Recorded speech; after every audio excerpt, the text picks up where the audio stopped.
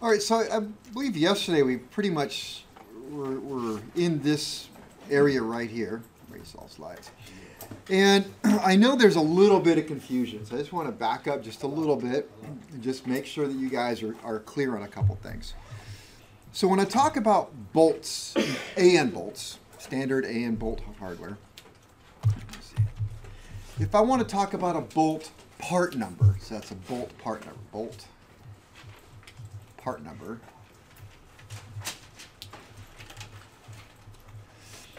And I talk about a regular old bolt. They're called AN bolts, so that part becomes an AN.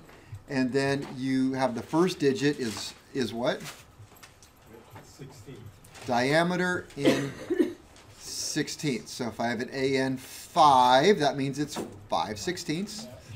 Then I have a dash. Now this dash, and it's going a little above what you need to know right now, but this dash can either be a dash, an H, or a C. So that means, so a dash means that it's CAD plated. A C means there's a hole drilled in the head, and C means it's CAD plated. So you can put it together. It can never be a dash and a C, because a dash means that it's CAD plated. I think I said the wrong thing. Yeah. C is corrosion resistant steel, sorry. So it can never be a dash and a C at the same time, because it's either a dash, CAD plated, or it's a C, corrosion resistant steel. Follow me? It's got to be a dash or a C. So the dash is not going to be there, it's going to be a C. Be a C, right? So again, it's just a little more than you have to know right now, but I just want you to be aware. So I could have a 5C6. That's 5/16 inch diameter, corrosion resistant steel by length. That'd be 6/8. Length in eighths. So yeah, it'd be 6/8, right? So 6/8, so that'd be 3/4. So 3/4. Or I could have a 5 hotel 6, which means that it's 5/16 with a drilled head and 6/8 long. Or what if I want corrosion resistant drilled head? Well, that'd be 5 CH. That's the only time you're really going to see two, I think, together. CH, corrosion resistant drilled head. Now I could add one more thing. I could say it's a 5, we'll say dash. So that means what kind of bolt? CAD plated. Just regular old CAD plated. That's what you need to know.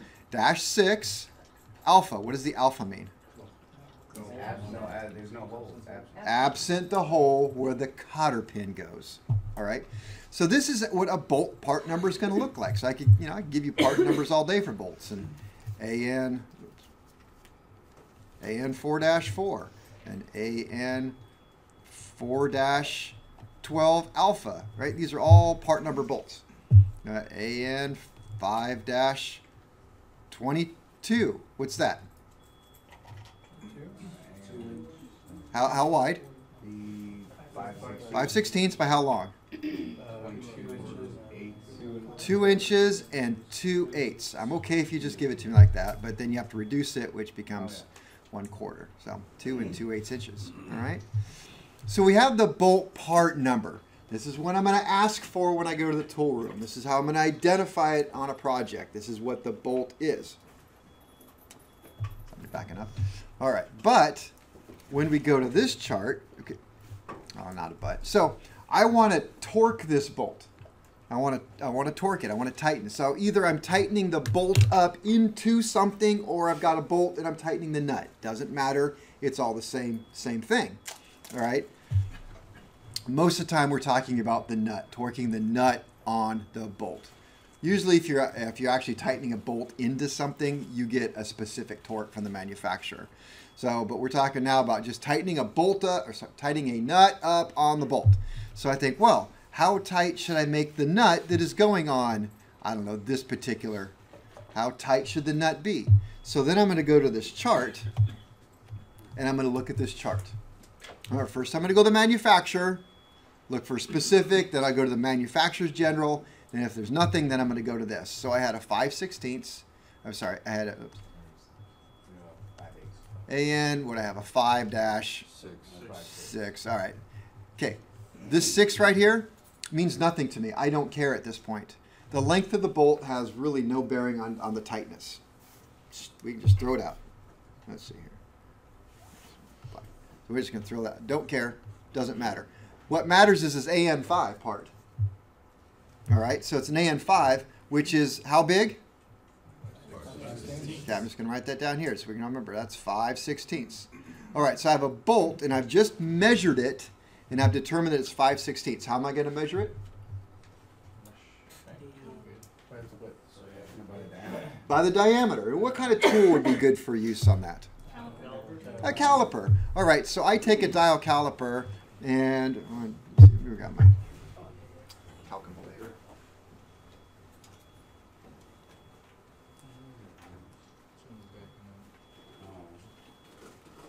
I got that same noise on my refrigerator. The door's left open. So I keep thinking. Well, I'll tell you what, we'll do that next week. So I lost it. All right, so we have a 5/16, and so I'm going to come over here and I'm going to look. It's either going to be this one or it's going to be this one. Chances are it's going to be either fine or coarse. What do you think? Fine. Chances are it's going to be fine, especially if it's an AN bolt. It's going to be fine. AN bolts are fine. All right, so I'm going to look at that and I'm going to say, okay, so I've got to now figure out what is my threads per inch, TPI, threads per inch. I got to figure that out, figure out if it's coarse or fine. So I have two choices. It's either going to be what? 24 or 18. So I'm going to get out those little thread pitch gauges, the little combs, if you will. And I'm going to try the 24 and the 18. And you know what? It just happens to be this one. Why? Because I know it would be. Because it's an AN bolt. So it's 24. So there we go. So now we're going to come across and I have 3 sets of torque values. Right there, right there. You have to look up here. Remember, oil-free, cadmium plated. What if it's corrosion-resistant steel bolt? Use a different chart. There you go. What if it's got oil on it? Clean it off. All right, so oil-free cad-plated threads. Okay, torque limits for installation, bolts loaded primarily in shear.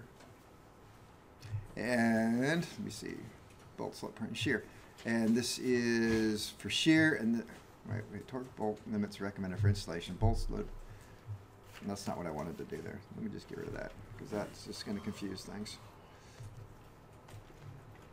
All right. Go back over here. Where'd it go? There it is. Pen. Okay. So then right here it's got tension nuts and shear nuts. So I'm just going to look in this section here and I come down and if it's loaded in tension, then it's going to be this. If it's in shear, it's going to be this. And remember, if you have a castellated nut, you're going to go to the lowest torque. Try and fit the castellate, line up the holes. If it doesn't line up, I can go from 100 all the way to what? 225. Everybody know how to read the chart? Okay.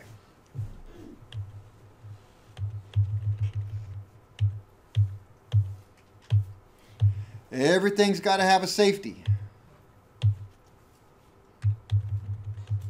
We'll come back. Should we do torque? Yeah, we can talk about torque. Since we're talking about torque, we'll just stay with it. All right, so torque.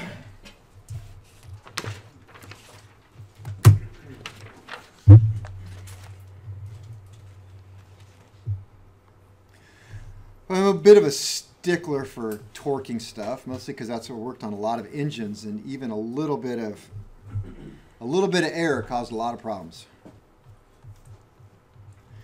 So I came from the automotive world. Well, let me write this here. So aircraft mechanics.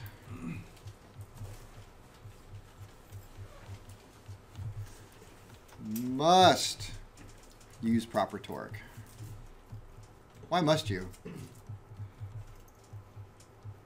Because if you don't torque it down tight enough, it has a high risk of loosening. Okay. And if you overtorque, you just either snap, overstretch, or the bolt, or actually in that case, which whatever you're working on, will malfunction or has a high chance of malfunction. Yeah, exactly right. Okay, so who around here works on cars? How often do you torque stuff on your car? If I'm working on the engine part, then yes. Okay, engine part. If it's the engine, I'll torque it. If it's something, well, I guess suspension too. You kind of have to. You I kinda, torque I don't it know. all. I go to snug tight and then 1/4 turn. Well, it was like when you're doing like the wheels on your car. Okay. You know, like I'll do it nice and snug Yeah. tight, make it to where I can do it, and then I'll just give it one good 1/4 turn. How come I can't do that on an airplane? Well, Higher touch, or yeah, higher power. well, the cars aren't FAA. These cars aren't heavy. Well, what happens if your wheel fails on the car? You die. On the car, you're on the ground. You don't have that far to fall. They have AAA. You ever notice they don't have AAA for airplanes? Don't. It's a little late right there. So, yeah, I don't think so. You just mostly need a shovel.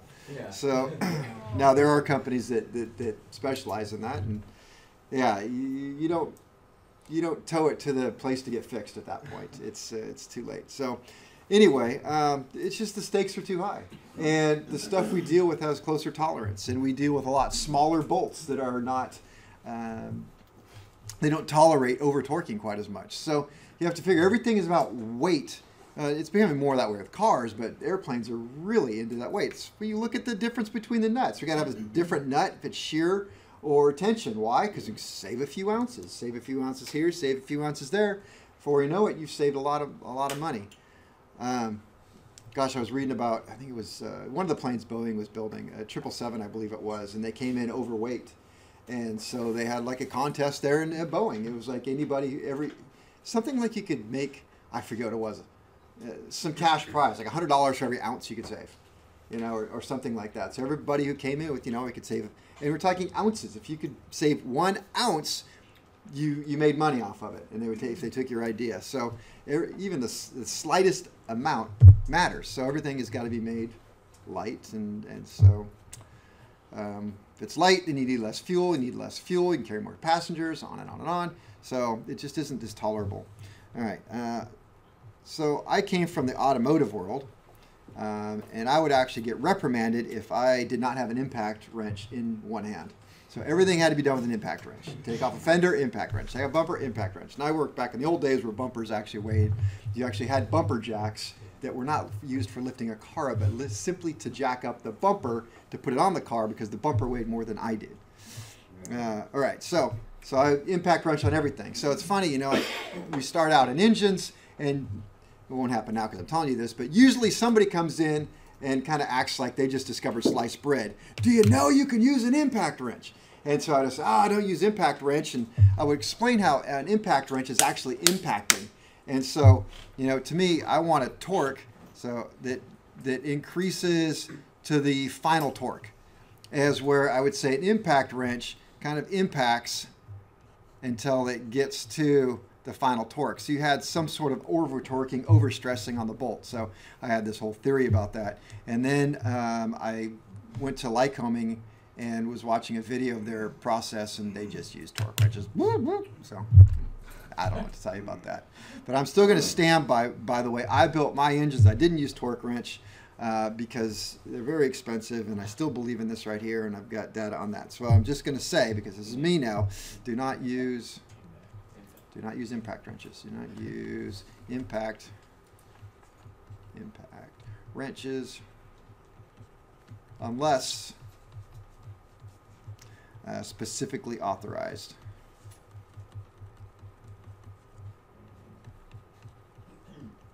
Would that be specifically authorized by the manual, or? Yes, manual. Yeah. Okay. So if I open up the Lycoming engine manual and it said, using an impact wrench, okay, now I'm going to use it. If it doesn't say that, I'm not doing it. That's me. And that's on the test. All right. Torque is based on T-O-R-Q-U-E. Finish spelling the word. Torque is based on the bolt size and not the wrench size. You seeing a theme here? Yes, sir. All right. So what do we use to achieve proper torque? To achieve proper torque, we will use a torque wrench.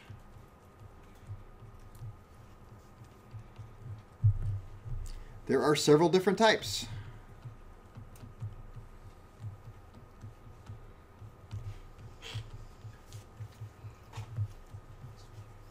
Who has a torque wrench in here? All right, there you go. Who enjoyed standing in the tool room line today? Ah, nobody? Remember when I said, bring your home tools? I'm starting to see it. Would you let us use a quick style torque wrench, or Heck yes. you still want us to use a dial one? Nah, let's use a click type. I have no problem with that. All right, let's talk about the different types. So we've got click, we've got dial, we've got the bar type, yeah, bar, and now more and more they're becoming electronic.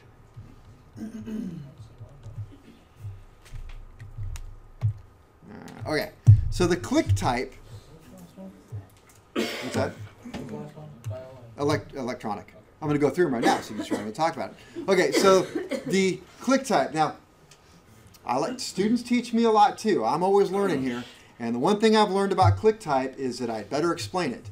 When a click type has basically got the head moves, it breaks away. So it's locked in by, it's got a little indent on the inside with a little ball in there that holds it in a spring. The tighter that spring is, the more it's going to hold that head. So when you achieve the proper torque, you can hear a one click, click. So was it last year or something? I had somebody strip out every single bolt there was on a project.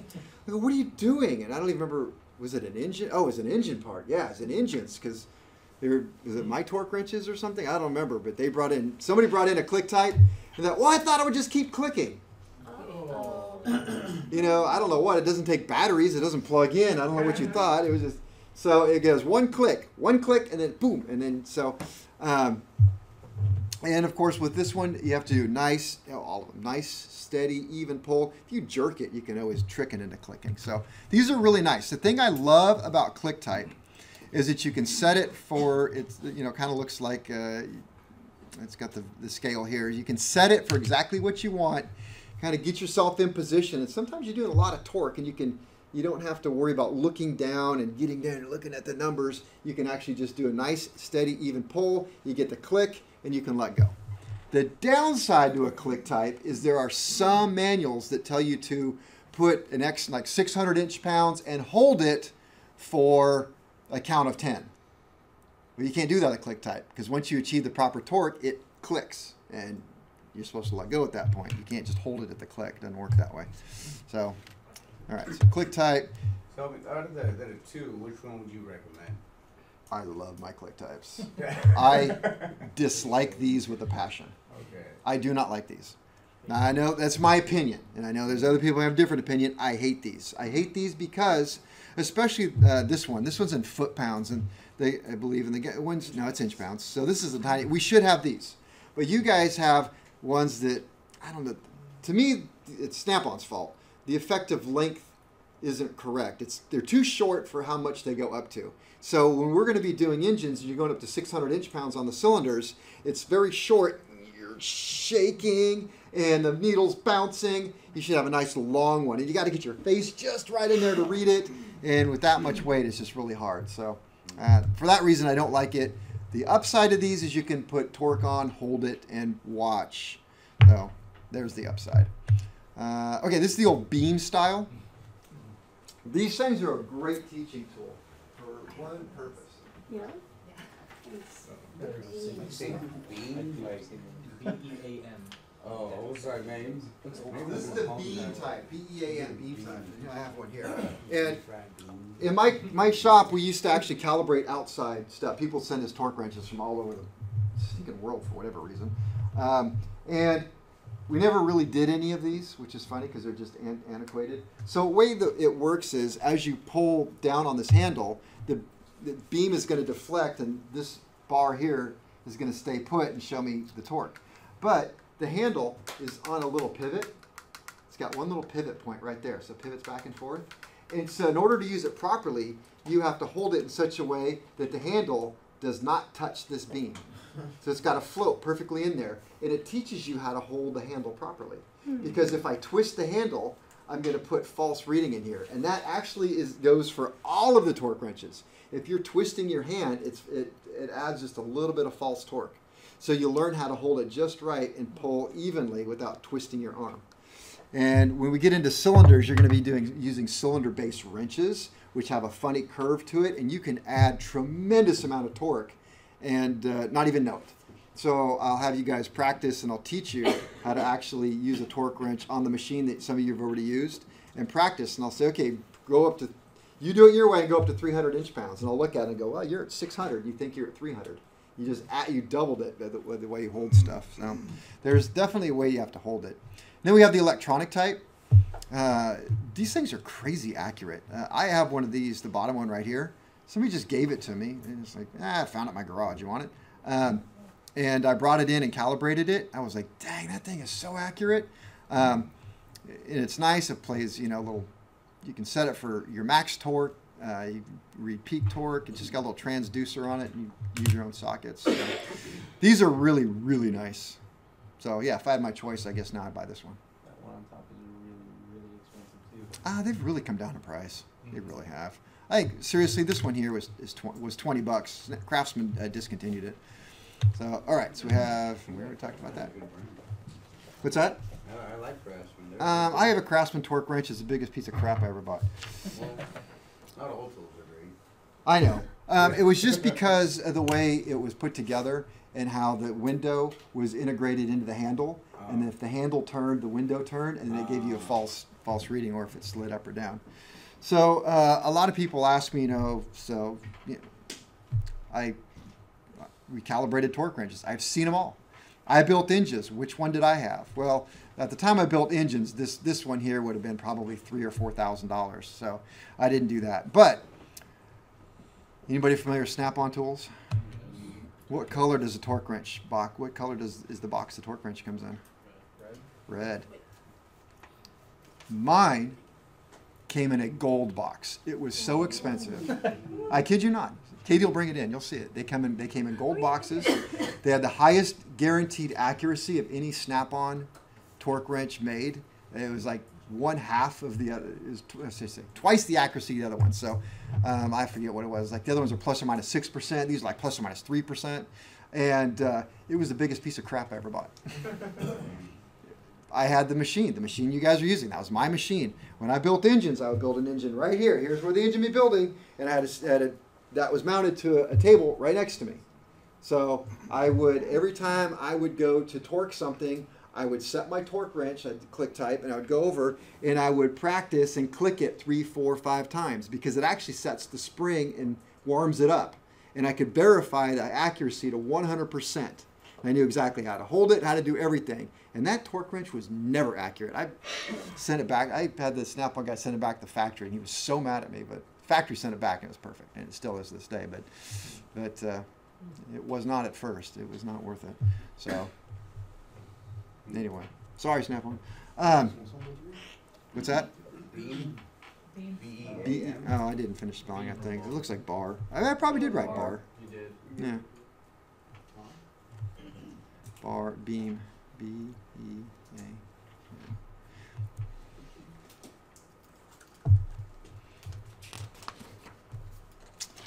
All right. So if you have a torque wrench and you want to bring it in, fine by me. What must you do before you use it? There we go. All torque wrenches. Torque wrenches must be calibrated. Must be. Okay, how often? The industry standard, the norm, is 1 year. That is a norm. And where did it come from? Well, if you have a repair station, you have to write in your repair station manual how often you're going to calibrate your stuff. And the FAA likes to see no more than 1 year. So in our repair station manual, we write all stuff must be calibrated every year.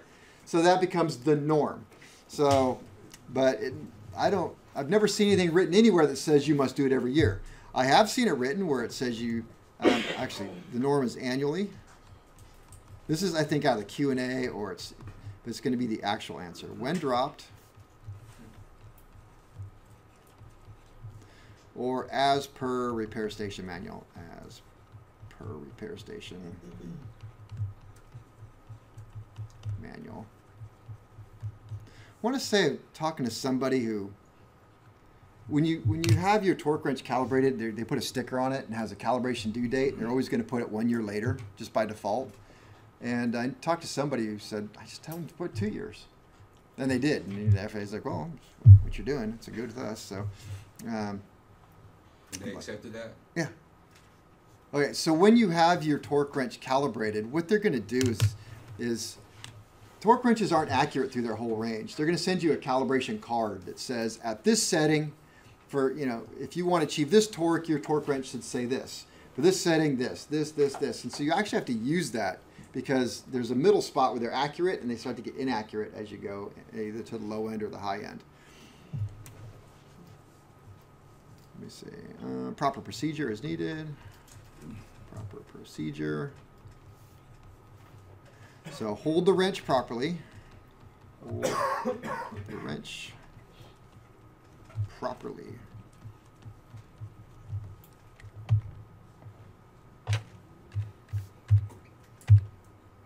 All right, see this area right here? It's got this is called knurling. And right here it has written on there how many inches this is from this point to this point where the socket goes. So this is where you should be holding the wrench. I center my hand right over that. Don't hold it way down here. Don't hold it way up here. Center your hand right on the knurling. The click type is nice because the handle is laid out a little easier to hold on to, and it's more intuitive. So make sure you hold it in the right spot.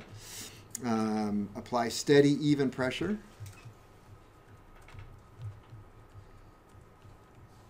Steady, even pressure.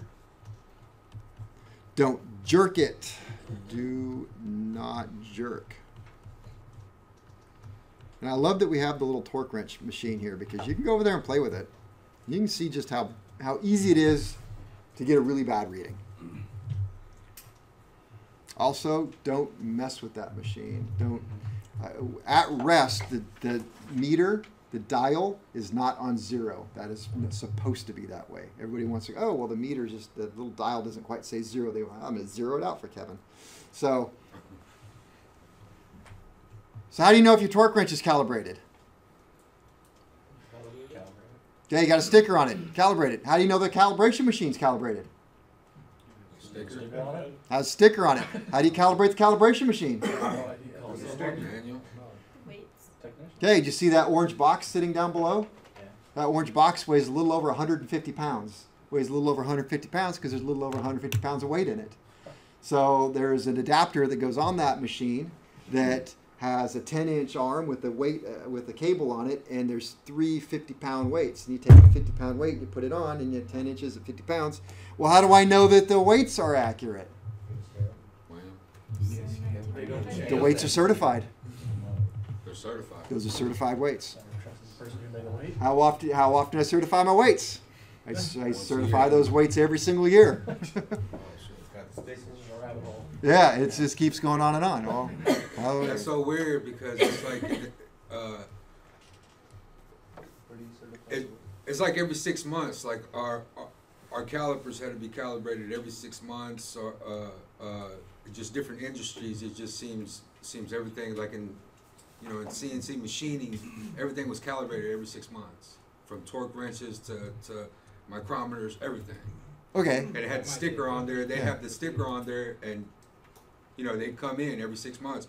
Hey, do you have a new sticker? They come in and check. Yeah. All our tools. You know what I mean? So, Yeah. So it's just kind of weird that it, like you mentioned earlier. Well, every 2 years, just put 2 years down, and they came in. Oh, okay. Well. You're not going to do that if you're a repair station. Oh, okay. That's just you work as a mechanic. You can try and get away with it. I don't know. I just mentioned it. Just threw it out there.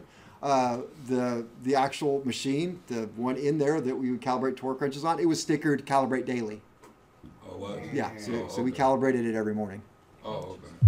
It only takes a minute. It's, But you got to be certified to do the calibration, right? Or no? No, we had a person who came around who calibrated everything, and he had a truck and everything in it was calibrated to Division of Weights and Measures. So his stuff was calibrated, and he would bring it and calibrate your stuff. Oh, okay. So that's it. You gotta have that picture. All right. Let's see. Use correct torque chart. Use correct torque chart. What is the correct chart? What is the first one I should go to? Manual. Well, they're all manuals. Be specific. The manual. The manual. Manufacturer. Thank you. Manufacturer's manual. We're going to give you half a point for that one. One. No, you get the full point. She gets half. So 1.5 points. All right. M8.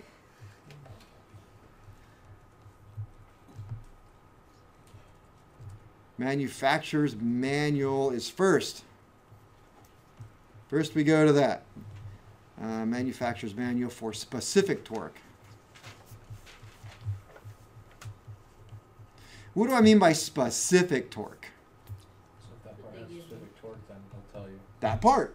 Like the wing bolts. You shall torque the wing bolts to 350 inch-pounds. Okay, that's the, you don't have to measure the wing bolt. You don't have to know what size the wing bolt is. It's just, it tells you that that wing bolt should be torqued to that.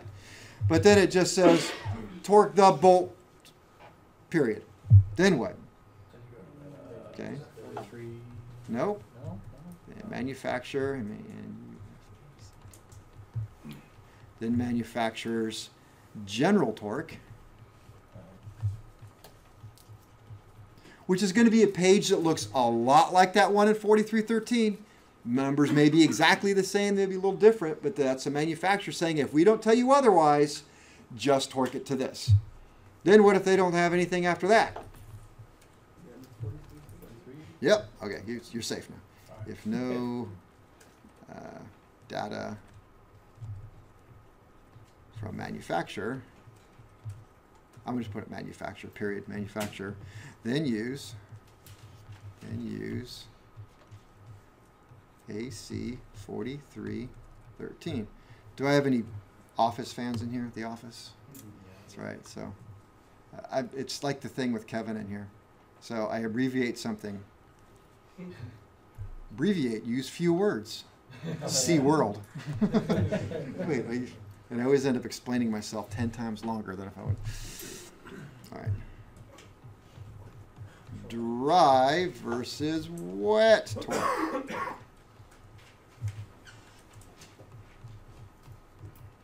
Unless otherwise specified,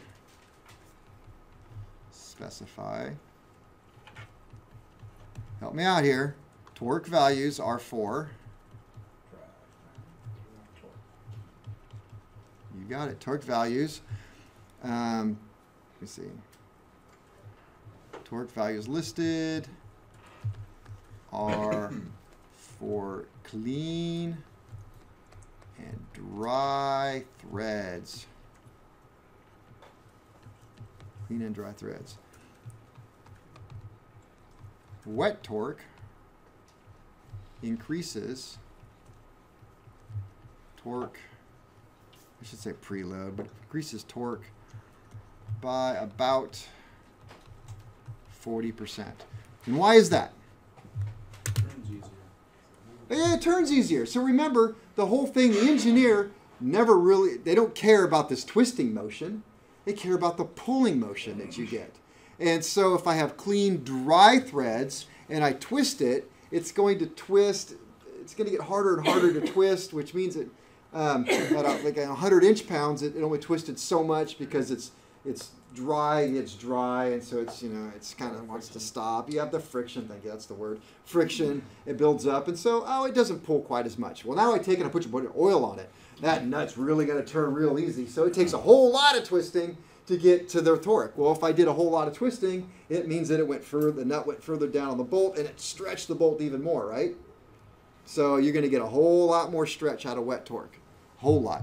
And some engineers have gotten down to where they are absolutely crazy specific about exactly what kind of torque you're going to use. Like Lycoming, where they want you to an exact mixture of 100 weight mineral oil to a certain ratio of STP. You know, old guys remember STP? Yeah. They still make that. We use it all the time in aviation. It's crazy.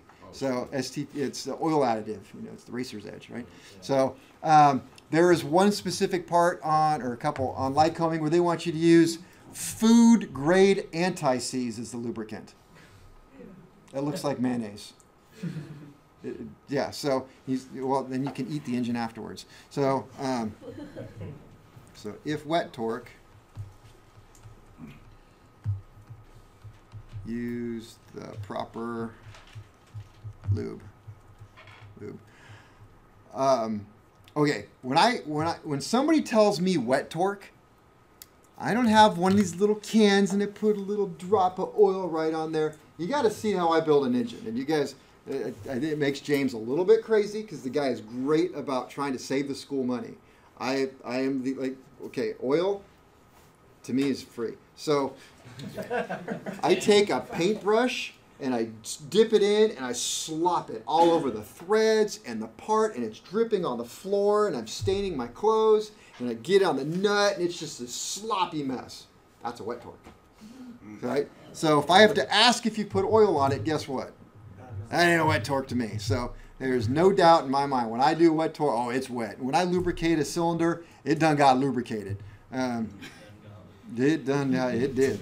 So there is no doubt. So so if it is a wet torque, don't just guess. Use the right one. I actually have J written down here, and I put, did I mention that the wrench size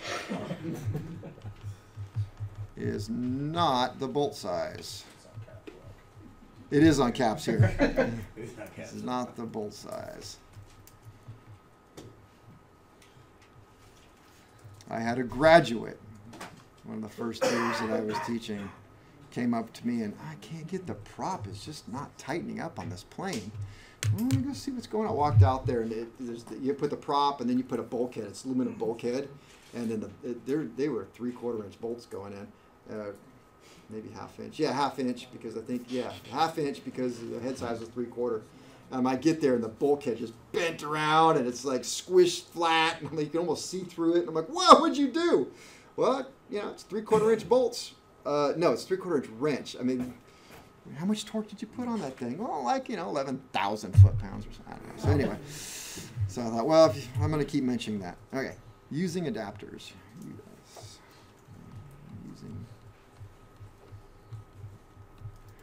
Right, sometimes you have to use a thing called a torque adapter or a different adapter, something that's going to go on the torque wrench that is going to change how it's going to behave. And the only thing that's really acknowledged here, for the most part, on paper and in your book, is if you use these. There we go. Hey, look at that. Did I mention that? Did I mention that the wrench size is not the bolt size?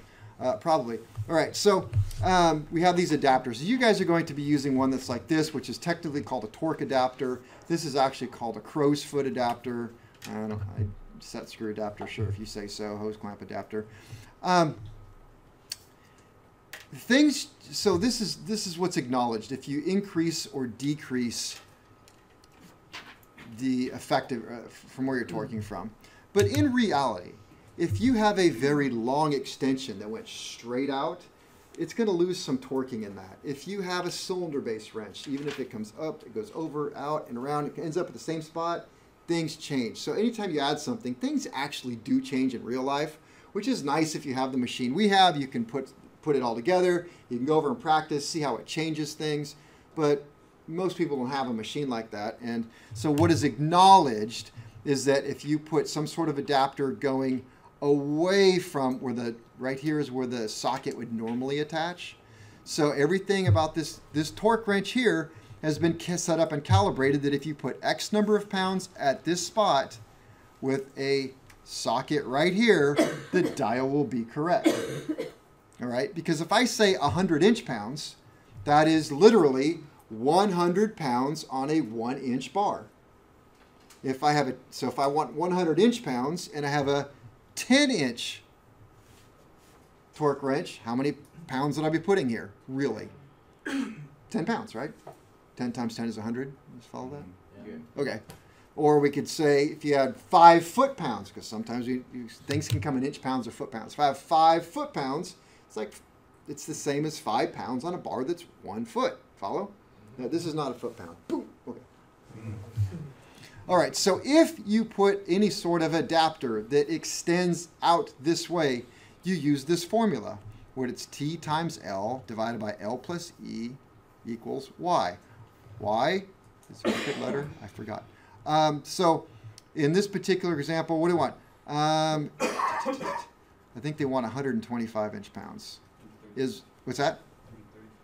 Didn't I say that?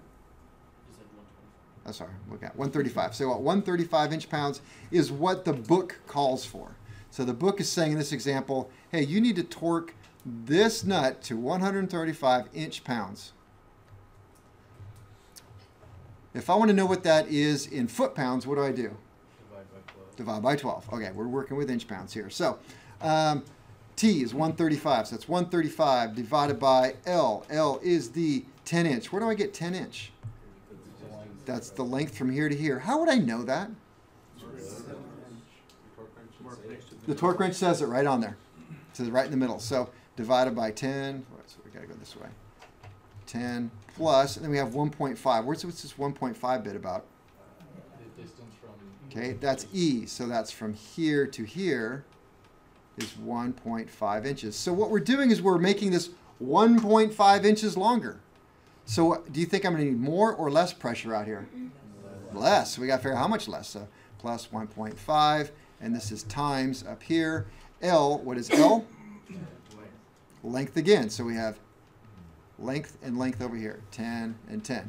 So, and we're going to talk about this next week, but that would be if I don't have my calculator, somebody's going to help me out. 1350 divided by 10 plus that is 11.5. That's going to equal, well, I probably can tell you it's going to be I forgot it's written right there. It's going to be 117.39. Guess I could cheat. I was feeling proud of myself doing this in my head. You're like, it's written right there. I saw that vein, so I was like, I know. All right, so what does this 117.39 mean? That's what your torque wrench should read. That's what my torque wrench should read. So without this little adapter, it should read 135 because I want 135, right? And this is set up to, but then I add this little adapter, and so, whoops, it has to read 117.4. When I get to 117.4, I better stop. And then how much torque is going to be out here then? 135. Everybody follow me? Okay. Now, if we turn it around, do I have? Yes, I do have one. If I turn it around, and I want 135, I'm going to put more or less pressure here to get that. More. Okay. So this time it's the same formula, but it's L minus E. Why So would you ever turn it around? you'd be surprised. You know, say clearances for not running into stuff. Yeah, trust me, it just gets into that. I don't even, I've had to do it so many times but I can't think of one. It just, you do. The way the clearances work out and stuff, it just happens. All right, so the other one was T times L divided by L plus E. And this one over here is T times L divided by L minus E.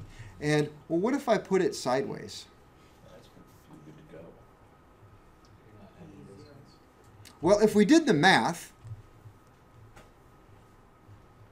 T is, 135 times 10 over L, which is 10 plus 0, or 135 times 10 divided by 10 minus 0. Well, guess what? The 0 cancels each other out, and the answer is 135. And the answer is 135. So mathematically speaking, if you put it sideways, the answer is no change. But I'm just trying to figure out, like, I'm trying to put it in my head. If you put it sideways like that, how exactly would that work? Why? Like, Because as you- this line never changed. Yeah, I mean, I get it if like the socket or anything was like right dead on, like I understand that. Yeah. But now you've got that little extension of a wrench there. Okay, mathematically, Like as you spinning it, follow me how though. would that? Mathematically, this line is on this line right here. Yeah. Okay, so L doesn't change. So if L doesn't change, mathematically, it doesn't change. However, if you want to get technical, you have to consider the hypotenuse of this. And that does change. So there is a minor change. Yeah. So don't think there isn't. Mathematically, and for the book, and for FA purposes, and everything you got to know, sideways is the same. Mm. Okay? And if you have a very little adapter, it will change very little. Yeah. If you have a very long adapter, it starts to really matter. So, all right. So if you really wanted to know, I don't have a formula for that. I just go to my little machine and kind of practice, figure it out. There you go. Do you follow that? Hopefully? Okay. Yeah, that's what I'm trying to figure Trying to out. figure out It's like once you start cranking it, because it's like you got the handle coming out and you got this extension here. When you're twisting it, like how does that? I'm trying to figure it in my head. Like how does it spin? Tell you what, practice Yeah, that's what practice I with was Katie like, on Monday. then- If you haven't done it yet, you'll get a chance to do it Monday. Yeah, well, that's what I'm hitting on Monday. The twerking. But Ah, perfect timing. So let's take a break. picture it in my head though. It's like where it's like I know.